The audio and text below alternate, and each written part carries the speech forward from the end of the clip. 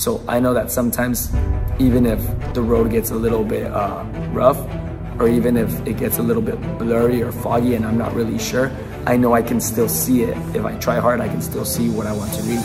I knew there was gonna be naysayers. I knew that that was gonna be part of my struggle on my road to try to make the national team. And just like in every aspect of life, sometimes there's people that are not gonna believe in you. But you have to believe in yourself, and you have to work not only hard, but you have to work smart. You have to know that those people sometimes, they say things like that just to kind of bring down your game, your mental game. But you have to stay resilient, you have to stay focused.